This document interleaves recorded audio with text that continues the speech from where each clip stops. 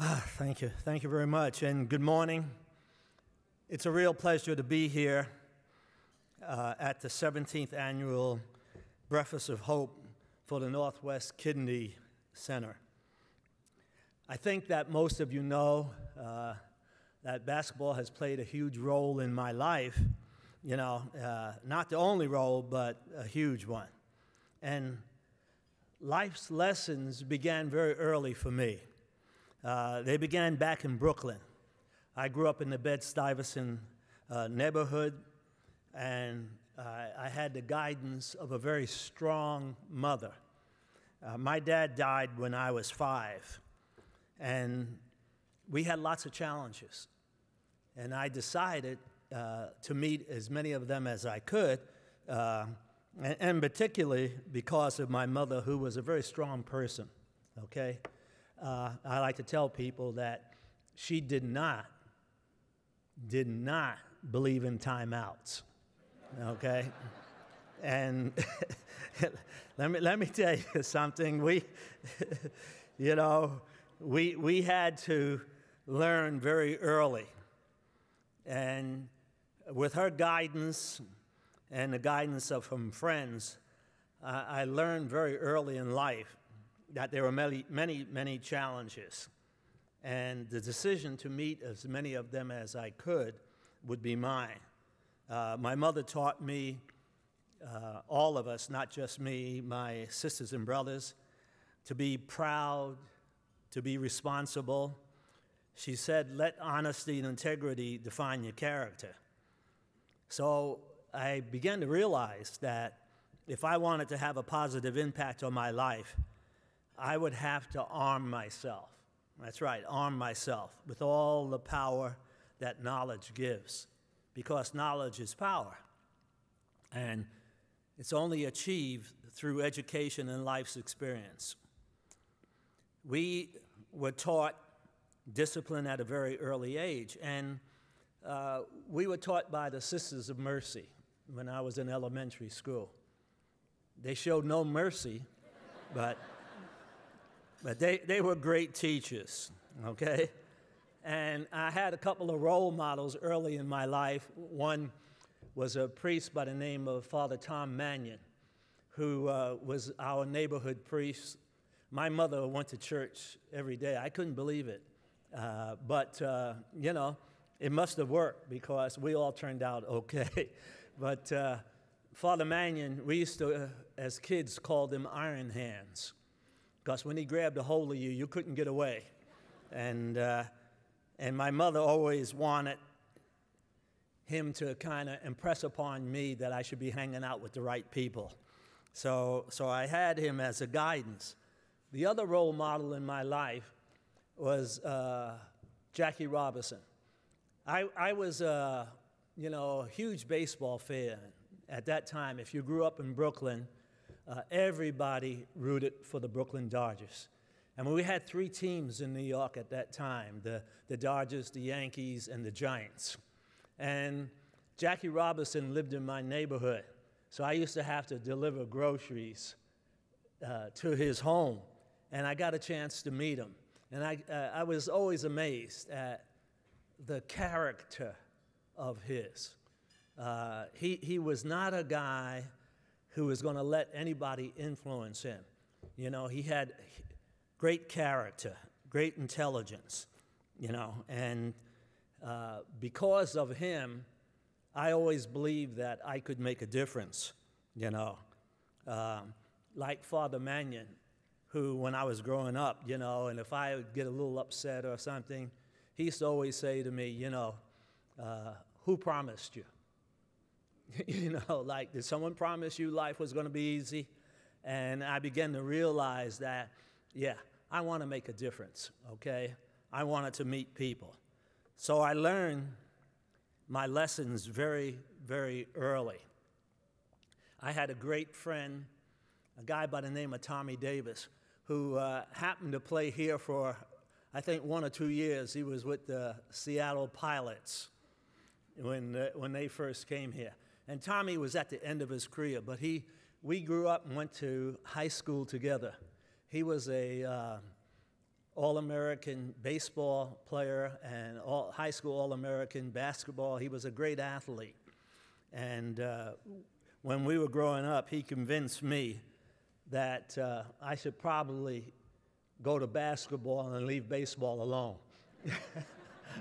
and it was okay. It was all right. You know, I thought I was a decent athlete. I batted 3-something, but Tommy at baseball batted over 5-something. He was an incredible athlete, you know, and so his dad was a huge baseball player, loved baseball, and when Jackie Robinson talked to Tommy, it was history. He signed with the Dodgers right away. But so I was very, very lucky because I played a half a year of high school basketball. I went out for the team when I was a freshman, and they had 15 guys on the team. I was number 15, and and our coach was a guy named Mickey Fisher, and he only played 8. So I was a practice player. But that's okay because I began to learn the game and love the game, and I would go to the playgrounds and started to really learn. And I tell everybody that back then, on the playgrounds that we used to go to, a lot of college players would come down and work out. And I remember Wilt Chamberlain coming down to that playground, even though he was from Philadelphia. A guy named Vinnie Cohen, who was an All-American at Syracuse University. One Saturday when they let me play, on Saturdays everybody played and they had crowds gather around the park to watch, and I had to guard Vinnie Cohen. So I'll never forget it because it was a great experience for me. I took the ball off of him, I blocked his shot, I scored on him, and next thing I know, I was run into the pole. I was laying on the ground. But Vinny encouraged me that I should keep playing, and he apologized because people would agitate, if you played well. But Vinny became a huge lawyer. He didn't go to play professional basketball. I was very lucky. I received a scholarship to Providence College. And when I went to Providence College, I'll never forget, it was taught by Dominican fathers. And they used to, I remember the first one I had for logic, it was a Father Heath.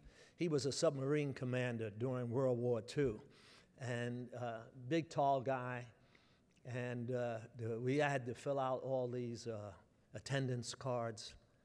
And I'll never forget that first day he said, Mr. Wilkens and Mr. Whalen, Dick Whalen was a guy who was also on the basketball team. He said, would you please stand up? So he and I stood up. He said, I don't like basketball players. So don't ever cut my class without a good reason. You may sit down, gentlemen. And so I said, okay, wow, I got the message, But stuff happens. During the year, we were playing Brandeis University. I sprained my ankle. But also, I was going to cut class one time because we were studying for a big history exam. And not only me, but several guys in the class cut to study for this exam. And it was like on a Friday. So Monday, when we attended class again, the logic class, Father Heath was really upset. And he just looked at everybody, and you could tell because he was pacing back and forth. And finally he said, I'm going to flunk everybody in this class, except for one man. And that's because he couldn't walk to class. He was talking about me, but I could have walked to class. I mean, but I wasn't going to say anything to him about it. And because all the classmates kind of looked at me, they knew. but I never cut his class again. It was a great lesson that I learned. Providence College was a great education for me. The Dominican Fathers were great teachers, and I learned quite early to be accountable, to be responsible, you know. And I remember when I graduated, I was very fortunate. I got drafted by the St. Louis Hawks, and I was a first-round pick for them. And I'll never forget that first year, we were playing the Celtics. And back then, Bob Cousy was like the LeBron James or the Greek Freak today. These were great players. And I was guarding Bob Cousy, and I took the ball off of him. A referee blew his whistle, and I turned to him and I said, you know, how could you make a call like that? It was a clean steal. And the referee looked at me and he said, you can't take the ball off of Bob Cousy, you know. And so I just took the ball and threw it up in the air, and he said to me, and if it comes down, it's going to cost you. So you learn lessons very early, and I was learning mine. I played with the Hawks for 6, 7 years, and in 1969, we had a contract dispute. And I refused to sign the contract they offered to me, and the franchise was moved to Atlanta. And I got traded here to Seattle. And I came kicking and screaming. But the reason I did was that the Hawks were a playoff team every year, and Seattle was an expansion team. So I knew they weren't going to make the playoffs, you know. But after 1 year playing here for our coach, Al Bianchi, who was a good guy, I was asked to be a player coach. And, we had a general manager, his name was Dick Vertley, and I couldn't believe it when he asked me to be a player coach, you know. And so I said, are you sure? You know, you must be crazy. And so I told my wife that I was going to be a player coach. And those who know my wife, there's a couple of people here who know her. Winona knows my wife real well, but my wife said, when I told her that I was going to be a player coach, she said, you got to be either stupid or crazy. And she says, I know you're not crazy. You know? So, but, you know, I decided that I would be a player coach. It was a great experience for me. And I learned so much. I began to grow, and I began to learn and how to coach and how to work with young players, you know. And in 1978, in 77 actually, I was traded to Cleveland. And when I came back, I took a job back with the Sonics and took over. Well, actually, I was in the front office, and we had a coach, and they had some possible trades that I didn't like. One was they were going to trade Fred Brown, and I stopped that. I thought it was not a good trade. And we got Marvin Webster, Paul Silas, Gus Williams. These were outstanding young athletes who, when they came to the Sonics in 1978, the team got off to a bad start. They were 5-17. And our owner asked me to take over and coach the team, so I did. I decided that, he said that, well, you know all these players, so you should coach them. Well, I took over. I did believe that we were pretty good, or could be a pretty good team, and we got to the finals that year. And we lost, but the next year, I truly believe that we could win the championship. And it was an incredible year. You know, it was unbelievable. And a lot of these young people who were on that championship team still live here, still contribute, still give back to our community. And that's something I learned very early, is that giving back to the community makes a difference. It helps people. And, you know, and that's why it's so nice to see all of you here supporting the Northwest Kidney Foundation. I have a brother-in-law who worked for the Einstein Kidney Center in New York, and he administered, you know, kidney dialysis. In fact, he has a niece who is related to me by marriage, who has been getting dialysis for 24 years. That is truly, truly unbelievable when you think about it. And it helps the quality of life. And that's what the Kidney Foundation does. It helps so many people. And not just the dialysis, but people are learning and starting to get transplants. And we're working on the cure. And we will have that cure sooner or later. And that's wonderful.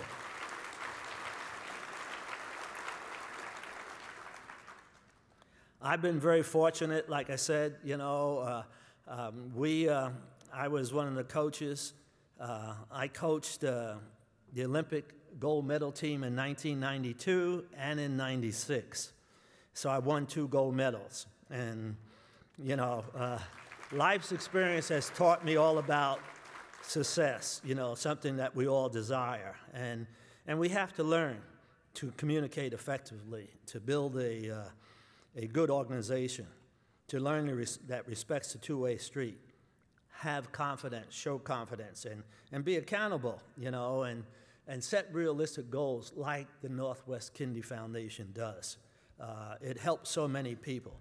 Kidney dialysis affects many people, and when you treat it effectively, dialysis can be a huge, huge cure.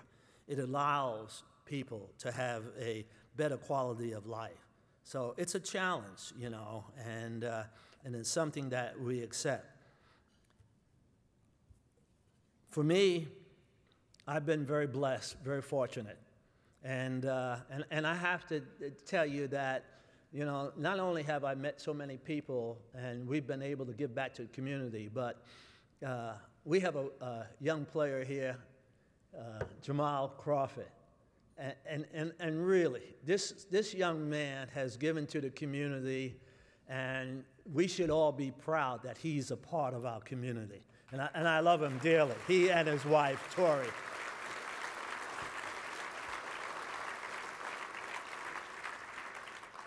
We're very lucky to live in a neighborhood like this. This is unbelievable. I want to thank you for allowing me to be a part of your morning. You know, we make our community better when we all participate, when we all give back. And so, again, thank you so much for having me here.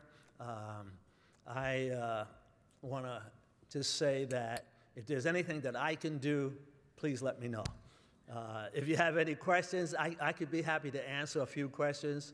I won't answer a lot, but I'll answer a few if you have any. Thank you.